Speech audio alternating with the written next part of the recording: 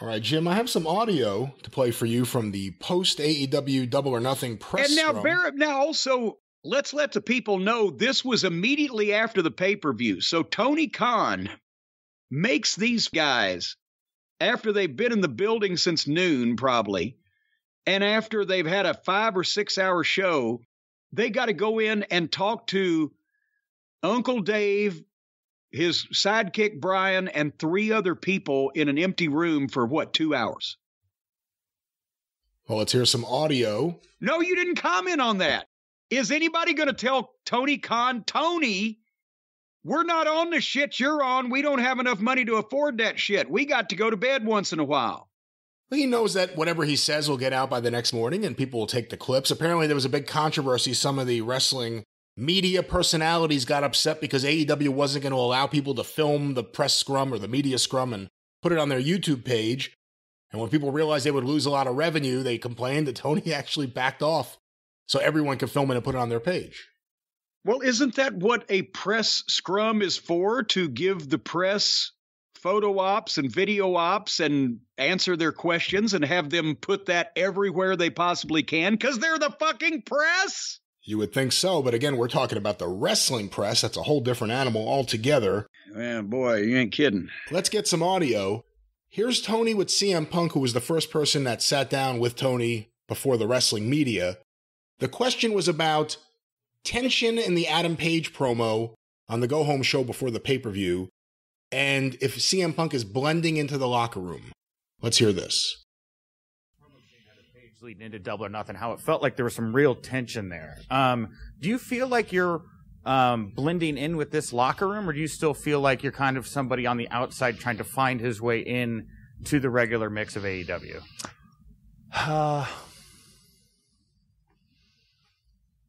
I've grown so wise in my old age that I'll do my best to be as diplomatic as I possibly can with this answer. If there's people backstage that don't like me, it's a minority. And if anybody says that nobody wants me here and nobody likes me, I like to say that nobodies don't like me and nobodies don't want me here. So there's the first one I'm going to play for you. What do you think of that? I think I'm sure all those nobodies know who they are too. And that was very well put. And I notice that Punk tries to be legitimate in these things. Everybody else just comes out and spills their guts. They'd be the worst fucking prisoner of wars ever. Not just name, rank, and serial number. They'll tell you everything they've ever done in their life and how they had these great ideas and how they could put their matches together and just play with their friends. And, oh, golly, what a show we put on. Whereas Punk tries to speak like he's in a sport and he's doing a press conference, with legitimate press and doesn't destroy everybody's illusions. Again, he's on Gilligan's Island. He's lost all alone somewhere in the sea of stupidity. Well, Jim, another one I want to play you here. This one got a little bit of attention. It's going to start with CM Punk mentioning how long the show went. But then someone asked about recent comments Eric Bischoff made looking for attention, trying to knock CM Punk. And CM Punk didn't have to say too much. Tony Khan came, I'm not even going to say rushing to his defense, just debunking how stupid an argument this was. Have you heard this? And remember also, because some people tried to stir it up, he's knocking Cornette. But Punk said, these old fucking guys with the podcast and blah, blah, blah. He was talking about Bischoff, which in the context, you understood, but everybody, he's talking about Cornette, because nobody thinks about Bischoff. But no, he was talking about Bischoff. Did you hear Tony Khan's defense or Tony Khan's reasoning or what he said? I haven't heard Tony Khan say anything in a long time, and I have a feeling that's about to come to an end because you're going to make me listen. Oh, yeah. Well, here it is. And like I said, a little bit of the question beforehand and then into the Bischoff topic. Punk, it's been almost 9 I for years. Sure got you guys blocked. I'm pretty sure. Pretty sure you got us blocked? I'm pretty sure you got me blocked. I'm pretty sure. positive. Yeah, okay. And especially after this question, you probably will like me even less. But I haven't answered yet, so So it's been around 9 years since you've been world champion somewhere else again. How do you feel? You seem a little tired, but Well, the show is like fucking 12 hours long. You're not tired? Come on. I'm tired as hell. Y'all's match was like 2 hours. So, yeah, it was a great match. But my real question is, you had like a little bit of a Twitter war not too long ago with Eric Bischoff, where he, and I quote, he said that you were the biggest financial flop in wrestling That's history. fucking bullshit. Hey. I can tell there's only one person that can attest to that. I don't know what other people. I can only attest what's happened here and public record, and some of these things are a matter of public record because things of freedom of information and stuff. So we do, have over the years a good amount of financial data in pro wrestling. I can tell you, like, no one wrestler has ever come in and made a bigger plus delta financial difference in the history of my company going into, this is the 3rd year anniversary this week, going into year 4. No one person has ever made a more positive impact. We just did a record pay-per-view buy. Every pay-per-view, he's done a 4 pay-per-view cycle now. Every one of them was the record. Whether it was All Out, where he was a huge part of the draw with Darby, and his debut, of course, is a huge thing from the first dance, the biggest Rampage draw in the history of that show. The matches, he carried the Friday Night War, which, by the way, is a matter of record in fucking court in the state of California that we won the Friday Night War. Just ask Jerry McDivitt, because he fucking wrote it. Hey. And this guy won it versus Matt Sydal, who's a great wrestler. He had another goddamn great match on Friday night. This fucking guy, he fucking did the Friday Night War. He did the first dance. He done the record Double or Nothing. He did the record All Out in his debut. He was a big part of a record Full Gear, a great match with Eddie Kingston, and he wrestled a bunch of young guys, a bunch of veterans in between there. Will Hobbs, Daniel Garcia, goddammit. And then he showed up, did the biggest program in terms of everything, TV, box ever with MJF, and then he did the goddamn main event here. He's the biggest part of financial success in the history of this company. Let's fucking go. Yeah, good answer. I will quasi-answer that. I didn't have a Twitter war with anybody. I never mentioned them by name, and I think people like that just need to die in the dark, and I don't need to speak their name and stuff like that. I'm focused on what we're doing and the positives we bring to the world. And I don't want anybody to die. but nevertheless, it is bullshit what he said. Yeah. We don't need to. Everybody's got a shitty opinion, so just let them have it. That's a shitty opinion. It's the most bullshit opinion I've ever heard, and like I said, I hope the answer I gave got backed up why he's the opposite. He's actually, for us, the biggest financial success story. And okay, we're moving on. Thank you. Thank you. Sorry. Punk had to shut him up. That's right, and there it is. Oh my God! Can you imagine Vince McMahon talking like that? And what? I mean, is it? What is it? What is causing Tony's hyperactivity? That's maybe the biggest mystery in wrestling right now. What is causing the hyperactivity? I don't know what to say about it. Just if he would go off for a question like that, what if he got asked something stiff? What do you think would happen? I mean, and was Punk embarrassed there? You're seeing the video. I'm only seeing hearing the audio. Punk had some interesting facial reactions, especially when Tony yelled out that he won the Friday Night War, which I completely forgot about. What? Jerry McDivitt declared it in court in California. What is he talking about? The SmackDown does 2 million fucking viewers. What Friday Night War? When they moved it to Fox, was that when they moved it to Fox Sports? Did it go against Rampage one night, or when it was on a Saturday? There was some kind of thing. Yeah, yes. One time when SmackDown was on Fox Sports Net and Rampage was still a show that they were trying to give a shit about. Yeah, they won like 100,000 people because there was a third of the normal WWE audience watching on the other network. But that was a Friday Night War. The point is Tony losing it from the stress, or has he always been this way? I mean, when I talked to him, he did go on quite a bit and at a high rate of speed and with not a lot of logic behind it. But isn't that embarrassing for the owner of the company? I don't know. And I always say that because traditionally I would have said, yeah, but in another respect, watching this guy immediately jump to the defense of his world champion who's sitting next to him with facts, just to point out that this is ridiculous, here are the reasons why. Yeah, I mean, it's a little maybe over the top in how much he threw out there pretty quickly, but I think he's someone who tends to throw out a lot of stuff pretty quickly, and his mind goes pretty fast. But he defended his world champion and kind of shut down the whole thing pretty quickly, too. Well, I guess he's got that going for him. But I like, too, when Punk says they should die in darkness, and Tony says, I don't want anyone to die. Well, another question for CM Punk, this one from Dave Meltzer. Oh, boy. Wanted to ask him about other people he wanted to work with. So let's hear this. But before that, Punk brings up what happened with the buckshot lariat. So let's go to this.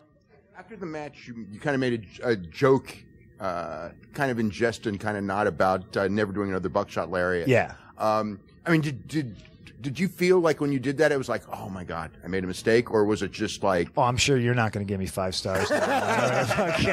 Yeah, you know, that's one of those fucking things. That's the only time that I've missed it since I've tried it. I did it on TV, and I just didn't hit it for whatever reason, and it sucks. But you know, that's the fun thing about pro wrestling is I'm more comfortable when shit goes fucking sideways, and not everything needs to look perfect, in my opinion. I'll probably beat myself up about it way too much, but you know, mistakes happen. So now, let me pause it there real quick, Jim. What are your thoughts on his reaction to Dave's question about the buckshot lariat? Well, I think that was a reasonable way to look at it. You know, it's not his specialty. It's something that he's been doing because of the program he's in, but he doesn't have the, you know, years of experience doing it, and he probably ain't going to do it anymore, but he ain't going to dwell on it. It's not like he fucking landed on his head and was carted off to the hospital. He landed on his feet and fell back. But like I said, it was noticeable the second time. I don't know if I would have gone for the second one or not, but I guess they had to do what they wanted to do. Let's go back to this. Dave asking Punk about guys he wants to work with. Let's hear if this jibes with who you think he should work with. Now, going forward as champion, are there any names that you're looking forward to more than others? I mean, there's a list of 30 guys or more that you could go right through, but is there anyone that you're going like right now, whether it's whoever it is, that you're really looking forward to going against next? Oh, well, obviously we got Forbidden Door coming up. So, you know, to me, focusing on that, I think Okada, Tanahashi, Ospreay, guys like that, I'm looking forward to stepping in the ring with. AEW talent, I always think number one with a bullet is going to be Bryan Danielson. I've never wrestled John Moxley. I wrestled Dean Ambrose, so that's an interesting matchup. There's still guys on my list that I've never wrestled. There's Jungle Boy, Ricky Starks. I could probably finish out my career wrestling FTR like every day for the rest of my life, and it could be different and fun every single time. Will Hobbs is another guy that I think has all the potential in the world. We got a really stacked roster. It's almost a crime that we can't do everybody justice at once, but I think we're getting there with baby steps, and I think we're learning. I think we may make mistakes, you know, but instead of, you know, dwelling on it and punishing other people or ourselves, I think we move on and we just, you know, try to learn from things. But Bryan Danielson would probably be the first guy that comes to mind. Very selfishly, I'd love to wrestle him again. Let me get your thoughts on that answer, Jim. And of course, there's some notable names he did not list. Well, first of all, I mean, he, like everybody else in the business and that has any experience, knows what they're doing, knows that Dax and Cash are the two best workers in the company, so he'd love to work with them every day for the rest of his life. He mentioned the top Japanese guys, and I could give two shits and a whistle whether I ever see any of those matches or not, because I don't care. But I would love to see Punk and Danielson. You know, he was nice enough to say, oh, there's 30 guys, but he could only name a few. And there's really, goddamn, I mean, there's guys that you could want to see Punk wrestle because he will have a good match with them and he will elevate them and they might come out, you know, looking better than they did before. But of the actual alleged main event guys in the company right now, who's in line for a title shot and who could be put in line very quickly for a title shot against CM Punk. Everybody else is involved in shit. Everybody wins as much as they lose as much as they win. Is there a clear person besides the thought is in everybody's mind is Danielson because he's so fucking good?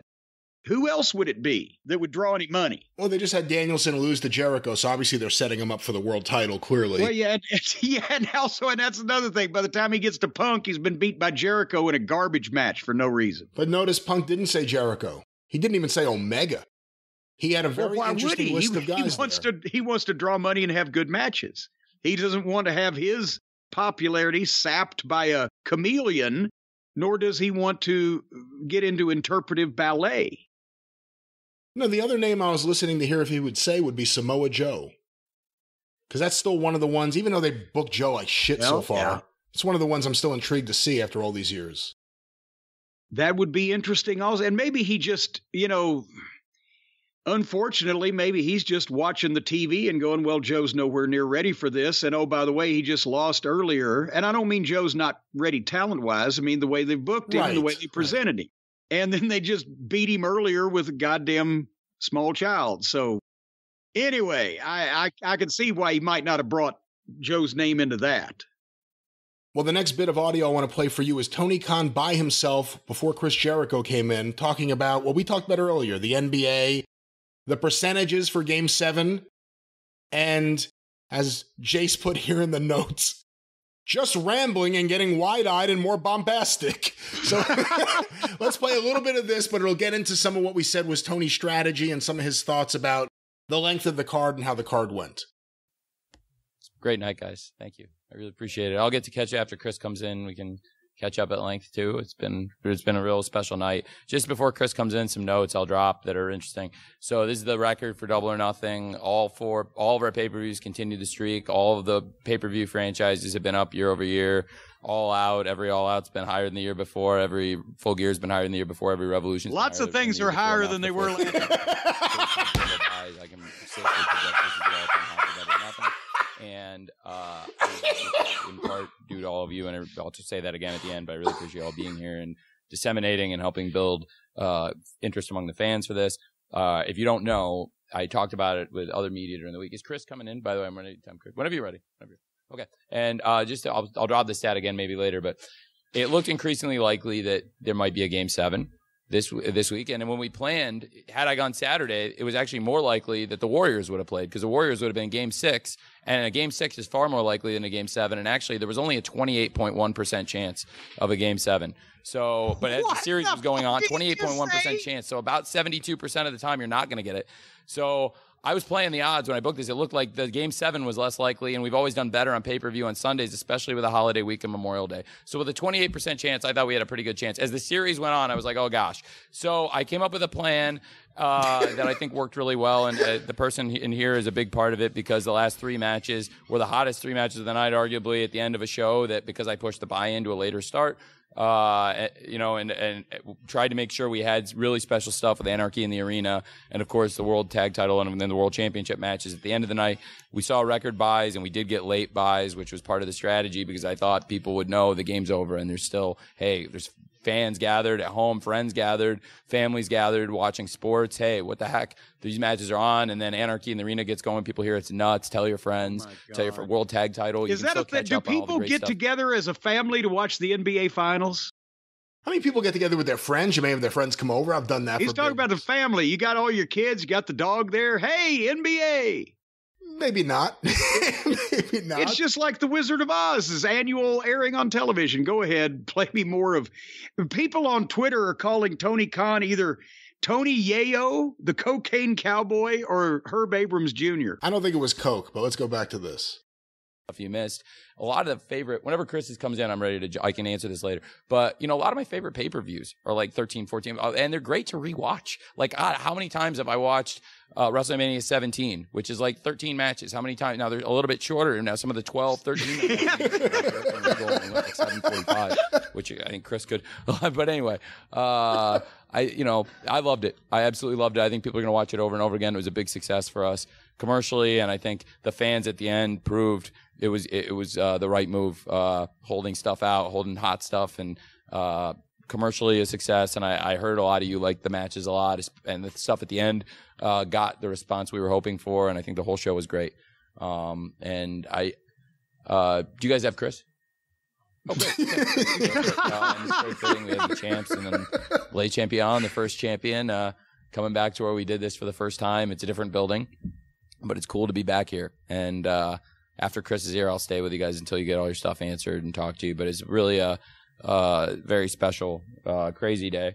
And like I said, I put stuff in later in the week knowing that as the series went on, it was like, okay, this is going to happen. I'm going to stack the card up. And I felt like starting later. It was about Revolution. It was probably similar bell-to-bell time because the Revolution, the buy-in started near the top of the hour, and we went with that Layla and Statlander at a very good match. And then later, the House of Black had a good match. I mean, the Hook matches were, it would have been like if we kept the Hook match and pushed those other matches into the pay-per-view with the West Coast start. So it was actually probably a very similar bell-to-bell time. Oh, from my when the buy-in God. started. But I think it got more into the pay-per-view window. And I've talked to Dana and Hunter and the people at UFC. I mean, I think Dana runs the best business in sports pay-per-view, probably history, and certainly the most consistent winner. And they put on long pay-per-views. I mean, Punk and Hangman went into the ring far earlier than any UFC main event or big boxing main event in this town. And I was here not here. I was in the MGM Grand 10 years ago when Pacquiao and Bradley fought. And they smartly held back because, and think about it. Look, like, it's no secret who the sponsor of the show. Does anybody have Chris? And we advertised that people had action, and I think they saw the most of any of the matches we promoted through them. And he doesn't blink too, to have like people get out of the Heat Celtics game and then be able to go back because the title sponsored the company that's like the biggest sponsor we have right now. And they happen to work with UFC and other big companies. With what they've done, I think it made sense to get out of the Heat Celtics game for them. And speaking of a guy that ended this with the hottest last 3 matches I think we've ever done on any pay-per-view and was a huge part of why this was a huge night and one of the best things we've ever done. He's been big from the beginning. Let me pause it right there. He gets up to hug Chris Jericho. Does he ever admit when anything is the shits? Or has he got people believing that everything they do is good? Everything I hear, it's the greatest thing we've ever done. Even the shit that obviously sucked pond water. I think the only time he's admitted anything is the shit is when Big Swole clapped back at him and then he said, listen to this. Remember, they even had a fucking excuse for when the ring didn't blow up. I was the heel that did it, or what That's right, I forgot about that, yeah. He's passionate. He's very passionate about this. Yeah, he's passionate, and he's a nervous wreck, and somebody needs to put him in a rubber room at the Puzzle Factory before he hurts himself in some fashion. I'm going to try to find here some audio of Chris Jericho. Oh, seriously?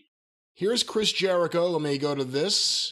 What could he have had to say for himself after that abomination that he took part in? Let's go to this. I believe this is about the Anarchy in the Arena extravaganza. We had to record the whole thing in an empty stadium, obviously.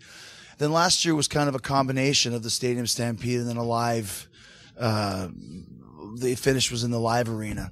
So when we were talking about what are we going to do this time, we thought about a couple different things, a couple different names, and then we just said, let's make it kind of a Stadium Stampede, but in the live arena. I was standing in the back. We were standing in the back in the arena, and literally I said, like, well, Arena Anarchy. I was like, oh, shit. Anarchy well, then you ended up going to Anarchy in the Arena. It was better, but it was just like we were looking. It was a great choice. Yeah, we wanted to do something with that spirit, but transpose it into the live arena. Now, a street fight is a street fight, but we said, let's just go completely over the top, and also keeping in mind that we have 10 people and only so many cameras, and we got to keep it where the fans can kind of still see what's going on.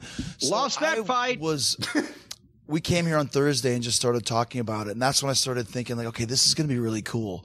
And then being out there and feeling it, I think people really enjoyed it, and I think where Tony placed it in the show was very smart because it was the right place to kind of put the money mark over the last, third of the whole show. Let me stop it there for a second. You say Tony Khan can't admit if anything's wrong. He does a better job of that than Chris Jericho. Chris Jericho thinks every idea he has is a great idea, and Tony Khan nods along. Not only that, but here's the... And by the way, Chris, I washed my hands of you a while back for being a Trump-sucking religious nut, but now you can't even have any integrity about the wrestling business. You're just like the rest of these jack-offs. You got to go, oh, we had this idea and we all talked about it together. And we sat down and we came up with all these cool things to do in this fake shit that we do for all of you. And what a performance. And it's all my idea, but it was all fake too. And fuck. They've all lost their fucking minds. And if they ever do accidentally have a match that people kind of halfway believe and it looks somewhat professionally done, they'll still go out there and talk about how they came up with all these entertaining things to fake do for the people's entertainment. Can you imagine Vince McMahon and or Steve Austin and or The Rock and or The Undertaker sitting down there telling the fans how fake the show that they just put on was? Or would you think that they are not so egotistical that they have to let everybody know that it was their idea even when it sucked, and they just let the fucking thing draw money on its own? But that's professionals instead of egotists and amateurs. I'm disgusted by everybody involved. Sure. Because of the way this match went and everything like this, do you think this can be like one of your company's signature matches, like where you do it once a year, every 18 months, or, something you go back to as like kind of one of your regular? I think it's a more sustainable solution than Stadium Stampede. Yeah. I think Chris is the master of reinvention, and I think once again, putting heads together and with Chris's great mind, we reinvented and did something, and now we have anarchy in the arena. And we were very proud of Stadium Stampede. We said we were originally thinking maybe we should call it that, but it's a new version of it. But then we said that was a product of its time. Maybe we'll revisit it. But now we can do an anarchy in the arena whenever the time is right, no matter what time of the year it is. Oh, good God! Thank you. My favorite part of the match is the song playing through most of the match. That was his favorite part. Who is this fucking weasel speaking? I'm not exactly sure, but by the way, what journalist begins their question by, my favorite part was this? Yes, my favorite part of the coup of the government in El Salvador was when they came out and played the record.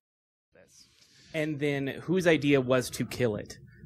So I think when we were talking about it originally, we were kind of harkening back to New Jack when his music would play throughout his matches, which kind of took away the fact that there was just basically plunder and just garbage. Which took away the fact that it was a garbage match with nothing going on. Added some excitement to it. So we thought, okay, so if we can play the music for the first third of the match, that will kind of sustain it to where people see it's just kind of basic. Well, not the thing was basic, but just kind of until we get to some of these bigger moments, I think because no one's ever done that here in AEW or anywhere since then, it's kind of, it kind of makes it seem different. It makes it different. And then I thought, well, this is great. And I'll be the party pooper who hates this song. And let's break the soundboard. So let's put a soundboard thing up there and we'll break it. And that was my favorite part too. As soon as we hit the ground, it goes off. And I was telling Tony, I love wrestling. I still love oh my God. moments like this. Yes, it's comic, but it's like the asshole heel just hates music. And it's I'm going to smash this. No, we were all screaming, stop that fucking music. You did us a favor. You fucking, die. I hope you die. I hope you die, you motherfuckers. You don't love wrestling. You hate wrestling. You shit in wrestling's face. What else did he have to say? Let me go forward a little bit more, but there are his general thoughts on anarchy. I also like the idea that we're supposed to think Jericho's an old curmudgeon who hates music. That's how we were supposed to take that? I don't know what the fuck they're thinking about.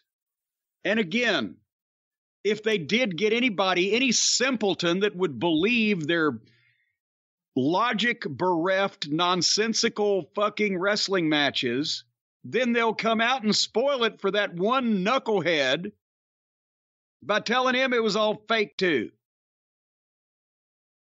What in the world have we come to here where you go out and legitimately try to hurt yourself and other people and then tell everybody afterwards it was all a fucking bunch of bullshit? Well, Jericho, I got another question later on from Brian Alvarez asking about Jericho's amazing ability to get things over and reinvent himself and his many ideas. Brian Alvarez. Yes. Hey, buddy. I'm intrigued at your ability to get things over throughout your career. And I've noticed that like Bryan Danielson will come up with an idea of something that he wants to get over. Like he saw the Yes thing from Right. Yes. But it seems to me that you will do something and then you will see that there's an ability to get that over. Like when the belt got stolen and you did the promo in the hot tub and you mentioned the bubbly. I don't think that you, at the time, and you can correct me. No, there was no bubbly, yeah. Yeah, I don't think you had the idea that I'm going to get over this phrase, the bubbly. Right. But you saw that it got over and then you went with it. So how would you... I just kind of want to know the way that your mind works. Would you say that the majority of the things that you get over, the list, the bubbly... I mean, you can go throughout your career. Were these things that I'm going to get this list over. I'm going to get this bubbly over. Like, is it kind of like a Danielson thing where you have this idea of something you want to get over? Or are most of your ideas, something happens and you just think, man, I can go with this? I think one thing that I'm pretty good at is just reading the room. Hold on, I'm stopping it there.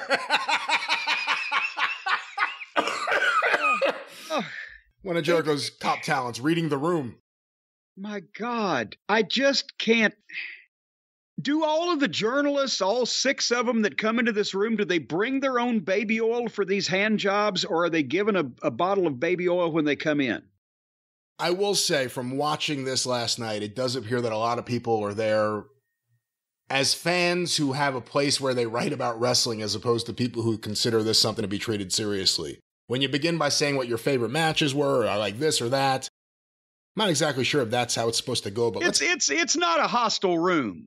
No, not at all, and especially not for Chris Jericho. But let's go back to his brilliant answer. Because I've had a lot of things like where like I thought like GFY, that's a good one, and then the same night Mox came out and literally said go fuck yourself, and it's like, well, that one's done. But no one was really getting into it. You're kind of swimming upstream. But for example, like the Wizard, for example, all it was throwing the fireball. I'm a wizard. And I start seeing people like, okay, they're making GIFs of Chris Jericho with a Gandalf, Chris Jericho's face on Gandalf, or all these cartoons or Dragon Ball Z. And it's like, oh, this is interesting. They like this Jericho's wizard. face on Gandalf's body. Would anybody have noticed? Hold on, you're interrupting a genius. Yeah, fucking wizard. Genius. Yeah. And then little kids now, they're posting videos. Oh, what are you? I'm a wizard. Oh, now we have something. So that's why we did the fireball last week. Just on Harry Potter has nothing to do with that. You don't have to do it much, but just doing it a second time, now it's Chris Jericho's. I'm a wizard. My dad said, how did you do that fireball? I said, I'm a wizard. I'm a wizard, Dad. He's like, well, dude, do you want one? It's in my hands. So that's kind of what you just read the room and kind of see, like, people don't bring signs anymore. You notice that? Yeah. I noticed that a couple of weeks ago. Nobody brings, back in the day, signs everywhere. That's how you could tell. Jimmy Hart would always say, you can't make people write signs. You know why? You know what's hard? Why? You can't hold your sign in your phone. Good call. Same time. That's a good point. Good point. Everyone's always got their phone in So their you hand. used to be able to read the signs. That is a good point. And now what you do is read social media.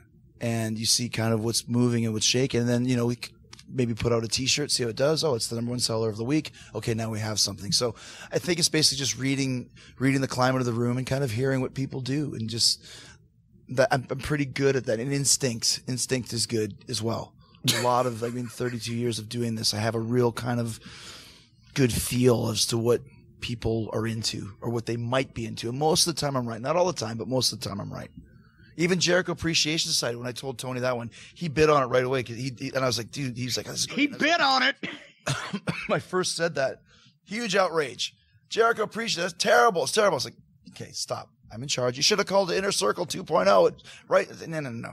That's terrible. And then here we are now. And the sports entertainment. And the sports entertainment. I leaned into sports entertainment as soon as you said it. Oh, what a genius. What a genius. And it leaned so perfect into Bryan Danielson, Mox. Well, that was another thing, too. I'm sorry, I know you guys have been here a long time. No, it's great. So we were in Bridgeport, and Eddie Kingston and I had a face-to-face promo. And he was great because he came in there and said, I don't even know why I'm here. I don't want to talk. This is pro wrestling. You want sports entertainment? Go down the road. Huge reaction. Oh, that's interesting. They don't like sports entertaining. They don't like sports entertainer. Who knew? Who could have figured this out? Let me ask you a weird question. Is sports entertainer trademarked? Nope. Is now. So that's kind of why I was like, it's perfect. And then like he just said with the Blackpool Combat Club, and then suddenly they're connected because of Eddie and Mox, and none of you guys saw it coming, which made me laugh so hard. all the smart minds in the room, nobody saw this. It's 5-on-3. It's 5-on-3. Okay, it's getting old. These guys got to do something. Blackpool Combat Club. Oh, it's getting old. They're going to do something. You never saw the connection that it was coming to a head? We came up with that 3 months prior. But it's like I said, it all connects. Yes, we plan everything out ahead of time, ladies and gentlemen, because we're all a bunch of fucking phonies. Can you cut this motherfucker off? He has become Kenny Omega. If you hear the way he talks about himself, he's even doing the breathy phone sex voice. Yeah. And he's an artiste, and well, I guess that'll be the next thing. He'll try to fucking be Twinkle Toes 2.0 and sap some of his fans if he's got any left. My God. And what stunning revelation is it that wrestling fans hate sports entertainment? Wrestling fans have hated sports entertainment ever since Vince came up with the idea. And we continue to talk about that. And that's why that so many people were insulted by and incensed by AEW, because we were promised our sports-based wrestling and we got outlaw bullshit. Just a different kind of outlaw bullshit than we get over in the WWE. But it's still outlaw bullshit. There ain't no sports in any of this entertainment. And they lied. At least Vince said flat out, no, we're not going to give you good fucking violent, bloody fucking pro wrestling that you can believe. We're going to give you a bunch of horse shit so you'll buy ice cream bars. But Tony lied to us. No, we're not going to do that. Sports-based presentation with middle schoolers and legless people and Rick Knox, the fucking floating corpse referee. And phony shit that we think about 3 months ahead of time. And then we'll tell you about it. Why nobody watches this shit anymore, and everybody wonders why. Well, one last thing before we end the media scrum audio, at least one last thing. Here is, rather briefly, Tony Khan on the MJF situation. Tony, Nick Hausman with Wrestling Inc. Yeah, Nick, what's up, buddy? I'll ask you what literally everybody wants me to ask you, which is, from your perspective, what happened with MJF this weekend? I'm not going to comment on that, but I've got a lot of stuff on the pay-per-view I can comment on, but I'm not going to comment on that. All right, well, what do you think of his answer there? Again, who knows? Who knows with this? If I had to bet, I would say that MJF has figured that I can't let Tony Khan in on what I'm doing because he'll spoil it all and tell everybody I'm fake. So he's gone into business for himself because he's the only one with a fucking brain, and he's creating more attention about and around himself than ever before, including he stole the pay-per-view, but it was petty theft. So I'm pretty sure that probably Tony did. I don't know what to say because I'm going to look like an idiot because I don't know what's going to happen. If he's mad at MJF, then whatever MJF is doing is probably working, because since Tony can't work, he's got to be mad to carry it off, or elsewise he just says nothing because he don't know what to say. I don't know.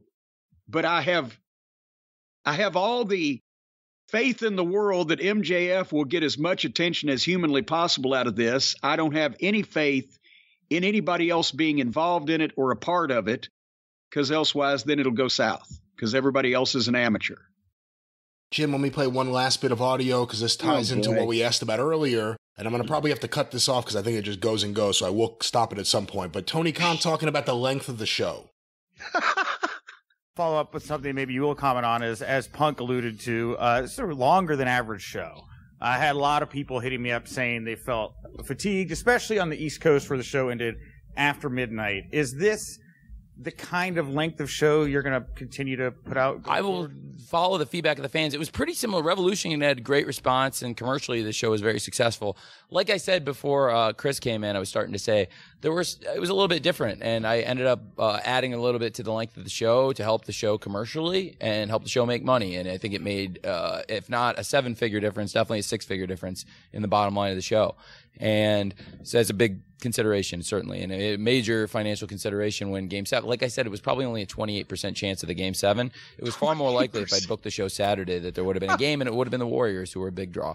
And so the Game 7 only happens 28.1% of the time. 72% of the time, this would have been a pretty easy thing. And on the West Coast, I probably would have ended it around the time they always end. Every pay-per-view's ended between the same time until tonight. They've all ended. We've had a lot of the best pay-per-views anybody's done. They've all ended between 11:40 and 11:55-ish. Yes, every single goddamn one's been too long. On the East fucking Coast, pea-brain moron. So this is about the same amount of wrestling bell to bell as the Revolution. The difference is, I was starting to say, Layla and Chris Statlander had a long, great match before Layla got hurt on the first match of the buy-in in Orlando, which was on the East Coast for the fans. And I thought the fans were far more from that I learned probably better to put the stuff in the pay-per-view. I thought the crowd, this was the best. If people were fatigued at home, I'm sorry, because I never intended it to be that way. But it was the best the fans in the arena have ever reacted for the last 3 matches of any pay-per-view we've ever done, Nick. And I've done 13 of them now, and plus the original Fight for the Fallen Fighter Fest, which were free, but they were free domestically. I think they were still international pay-per-views, but I think overall international gets a good deal on pay-per-view prices. So I think what in the world? I'm gonna stop it there. He's flying high, and I don't think it's Coke. I know my Coke heads. I don't think it's Coke.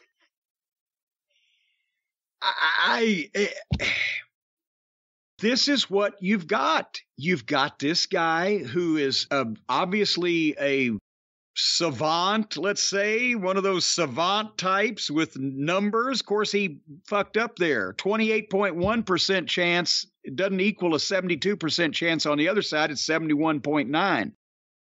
But nevertheless, around that Scott Steiner math promo, this guy's a basket case.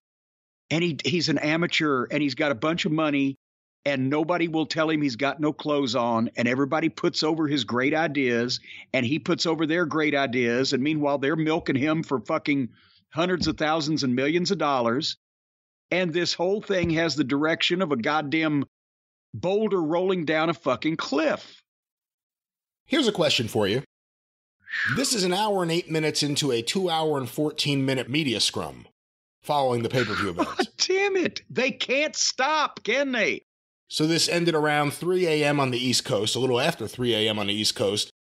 There's an hour left in this, more than an hour we're not going to listen to. If I randomly picked a moment to drop the needle on, A, do you think Tony's talking, and B, what do you think he's talking about? He's talking about his greatness and his great ideas and his pay-per-view buy rates, and he's definitely talking. I'm going to try this now. Here's 117.44. Nothing staying in Vegas forever, and I think they showed why. Here's another one. Going back to that and how busy I was around that time. We're getting ready for the NFL draft.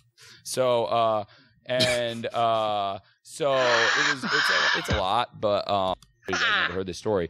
They only allowed 10 people in the entire amphitheater as a fire. So it was Tony Schiavone at the desk.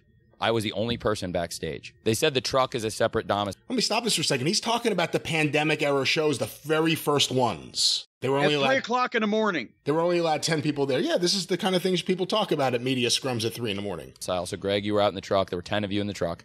I set up a trailer of wrestlers and killing it. And I remember Dr. Martha Hart and her family, Oj Hart and Athena Hart. It was, I think, one of the most successful shows Ring of Honor had done, and also a big. I really appreciate you asking that, because I flew out to London on British Airways and then flew back to Atlanta with Austin. I was up there, and that's how I made the connection. All right, there it is. Tony Khan. If you play one more quote from Tony Khan, I'm going to sue you, you son of a bitch. You're going to sue me? I know just the man you can call. Well, then play his music and get him in here. Call Stephen P. News.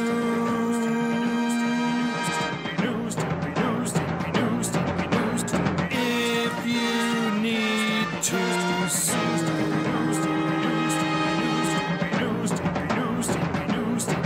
An outlaw mud show or two. Still sue the rest. And folks, I'll tell you what, if you have purchased something that will never end, no matter how much you want it to, it goes on and on and on forever. and it's not indeed what you thought you were purchasing, but instead indeed what you got foisted off on you, you need legal recourse. Not only that, but if somebody has fired you wrongfully, has assaulted you wrongfully, is there a right way to assault somebody? If somebody has stolen something from you or in other ways harmed you or your immediate family, one of the greatest personal injury attorneys, one of the greatest attorneys in general, one of the greatest human beings on the face of the planet is indeed, and I'm talking about this planet, Earth, not even one of those that don't have so many people on it. Stephen P. New at newlawoffice.com, 888-692-8084. He's a philanthropist. He has philanthroped most people in the state of West Virginia, and now he's branching out where he'll philanthrop people in your home state. He gives money to kids for sports. He supports the arts. He gives money to homeless people, and he feeds the hungry. And he's also gotten nearly $100 million in judgments for people just like you, the rank and file American who has been put upon and downtrodden and had something go on that they needed somebody to fight for them and be on their side. And that's what he's done. Stephen P. New at newlawoffice.com, 888-692-8084. And as we've heard from so many of the testimonials of the cult of Cornette, not only does he stay awake at 3 and 4 o'clock in the morning watching bad wrestling and answering the phone, but he'll get back to you. And if he can't get you out of the predicament you're in, he might know somebody who can. So for all those reasons and many more, we must support the consigliere of the cult of Cornette, Stephen P. New. Get even with Stephen. If you need to sue, call Stephen P. New.